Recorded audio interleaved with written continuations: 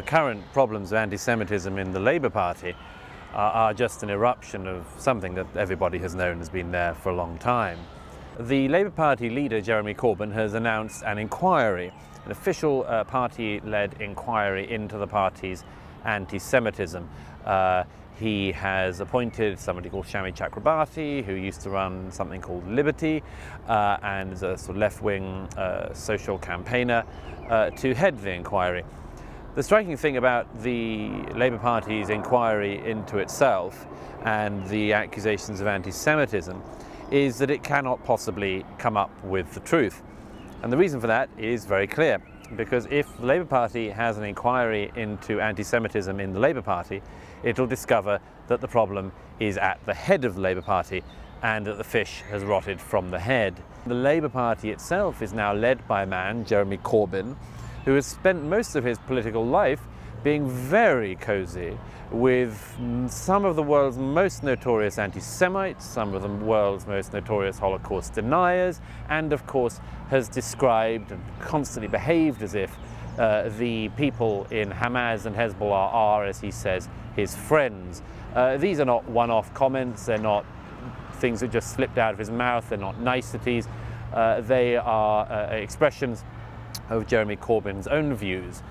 During the height of this recent crisis, Ken Livingstone, the former mayor of London and one of the most senior figures in Jeremy Corbyn's Labour Party, gave an interview which got him into a lot of hot water, partly because he started talking about Hitler and which of Hitler's early policies he thought weren't so crazy and which ones were, and it's never a great position to get into.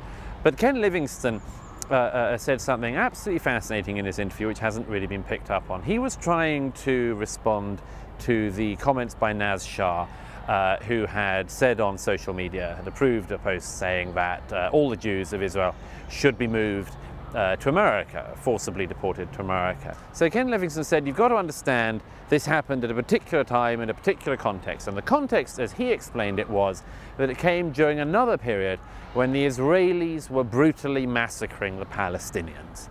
So he didn't say it came during a period in which Israel, after having had thousands of rockets fired into Israeli territory, led the most targeted, pinpoint precision warfare that the world has ever seen against specific targets, even warning houses in advance of Hamas commanders that the house was going to be hit, even warning launch sites of rockets that they were going to be hit.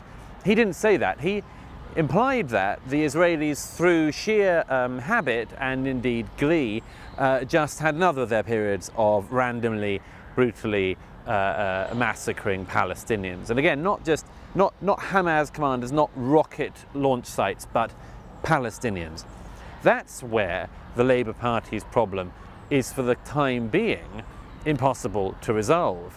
Because when a party is led by people who spread lies about the state of Israel, who spread lies about the only Jewish state in the world, it's not surprising if kids coming up in the party, or random members in Bradford or anywhere else, think it must be open season and that they can say what they want. Because after all, if there was a group of people who were just randomly and enjoyably massacring other people whenever they felt like it, who wouldn't step up and make themselves heard, perhaps very forcibly?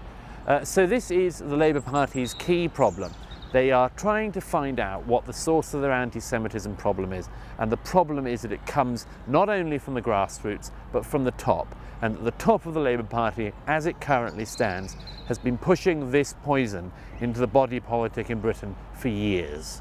This is Douglas Murray speaking for the Gatestone Institute in London.